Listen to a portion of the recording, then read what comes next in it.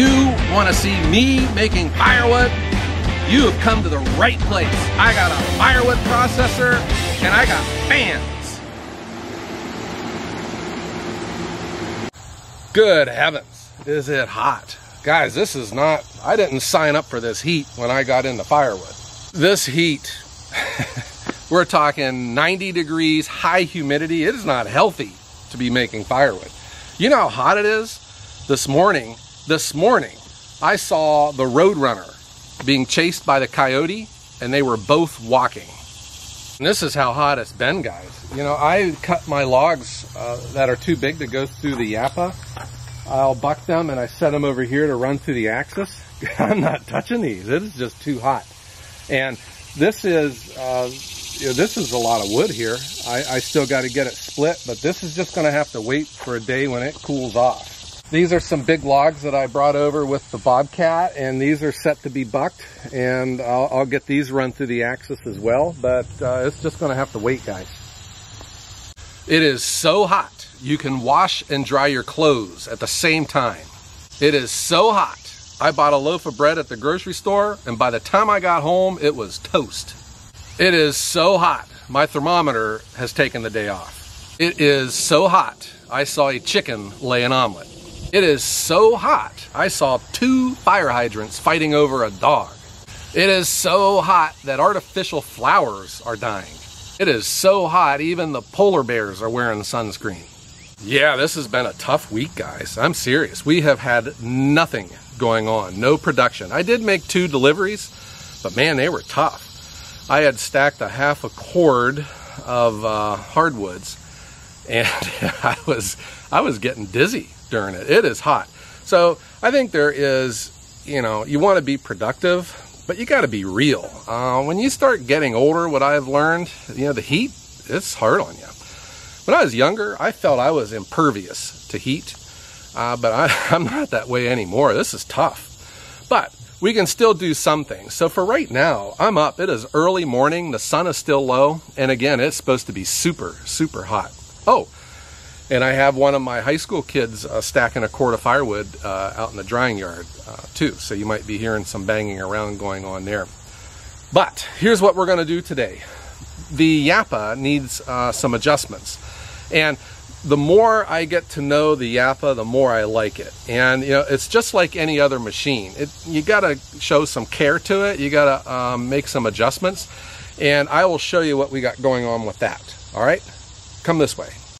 If you're new to the channel, this is the Japa 365 Pro. I am into I guess my 2nd year with this.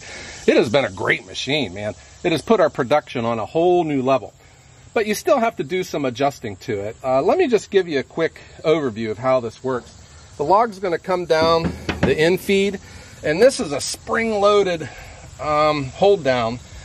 And if you look, the table is on an angle, and this pushes the log into the angle, and then when the saw comes down to cut it, you know, it's squeezing everything into this. It just makes the machine faster because you're not having to release the hold down. The log just slides right through it. It's all hydraulically controlled, so this makes the saw cut. This pushes the saw back up and engages the splitter, and then you can infeed your next log. What is really slick about this machine, it reminds me of, you know, the old days of the 350 Chevy. I mean, everything is adjustable on this, and I mean everything. You can adjust how far the ram comes out, how fast it retracts, how fast the bar comes down. You can adjust the length of your log. You can adjust the speed of the infeed. Everything is adjustable on this. And what I had found, though, is with these adjustments, you got to stay on them. So here is an adjustment that I need to make on my machine. And I wanted to show you guys because I have to lift the hood, and then I can show you what's underneath. I think it's really cool. It's really neat engineering. The problem I'm trying to fix today is when I am done cutting and I push up, the chain is supposed to quit spinning, but it's continuing to spin. And that is an adjustment that I can make. So I'm going to show you how we make it, and then I thought I could you know, just do some cleaning up around this machine and show you how it works. I'm just going to start this up and idle it and show you what it's doing.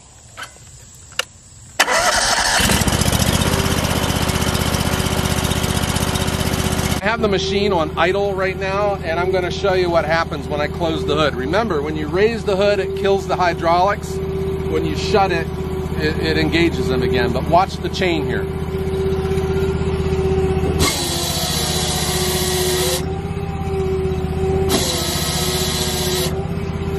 All right. That, of course, is bad because I'm wasting oil. I'm going to, heat up the chain in the bar. But this is a real simple adjustment to make. All right, let me show you where it's at.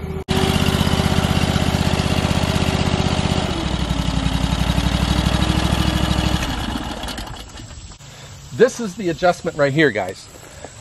This is almost like a carriage bolt, and it pushes down on this valve. So when the bar and chain are working up and down, this is pushing on the valve. I need to lengthen this bolt, and it's going to make sure it cuts the hydraulics off. I'm going to just manually work the bar up and down, and I'm going to show you how this valve works. This is the bar coming down, guys, and you see that it opens up the valve and it allows the hydraulic fluid to flow through the motor. And then when the saw comes back up, it pushes in the valve and it cuts the hydraulic flow off. So that bolt has to be made longer so that it shuts the valve off.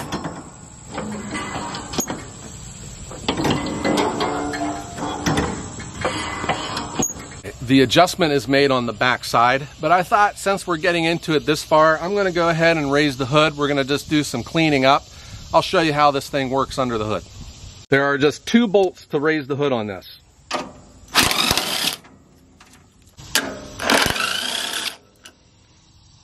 Next thing, you lift the outfeed, and it is secured with this pin. And this will be the pin that holds the hood open. I'm going to lift the hood and shove this pin in. And this thing is heavy, guys. When you watch this machine on YouTube, it looks like it's built light, a lot of sheet metal, but it is heavy, guys. And this table weighs a ton. And it is secured with this pin. There we go. Here is the way it looks under the hood, guys. And the valve that we're going to be adjusting, this is on the other side of it. It's on the end of this arm. Let me show you how this works. Here is the valve to cut off the flow to the hydraulic motor. So the saw motor is on this shaft. And the shaft is held with that bearing and this bearing. And there you can see that's the carriage bolt that we're going to be adjusting to make it longer, and it's pushing into that carriage bolt right there. So here you can see the bar is now coming up, and then it pushes on that bolt, and it's just not pushing it in far enough, so I need to adjust this to make it work a little bit better. I hope that made sense. So this is the ram, and this is the whole mechanism here. This is the splitter valve, and this is now engaged. When the ram gets to its full length, the splitter valve's turned off. All right, so I thought I would just show you how the underside of this thing looks. I'm not an expert at it, but I think it is nice to look at. I closed the table. I'm going to start the engine up now, and you're going to see the saw running. We're going to make this adjustment together, and I'm going to show you how this thing works. Here we go. Let's start this thing up. Again, guys, let's see the condition that we're trying to fix. When I shut the hood, this saw is not supposed to run. It's only supposed to run when I pull down on the lever. All right, so this saw is running, and that's not... So you see when it goes back to idle, it's still spinning. So come on around here and I'm going to show you how we adjust this. I'm going to loosen up this jam nut so I can lengthen the carriage bolt. So when I start turning this is going to make the saw quit running. So there, the saw just cut off.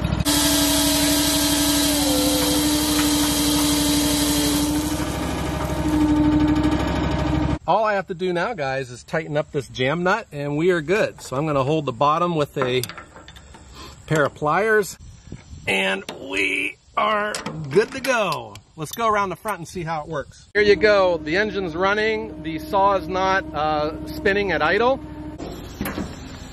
and we have fixed it. It works the way it's supposed to. It's safe now, and I can get ready to start making firewood when things cool off. I hope that you enjoyed this and that you got to see some parts of this machine that you haven't seen before. If you are digging this, please hit that thumbs up button. It really helps. And, you know, don't forget to subscribe. We post videos every Wednesday and Sunday. I hope that everyone has a great day.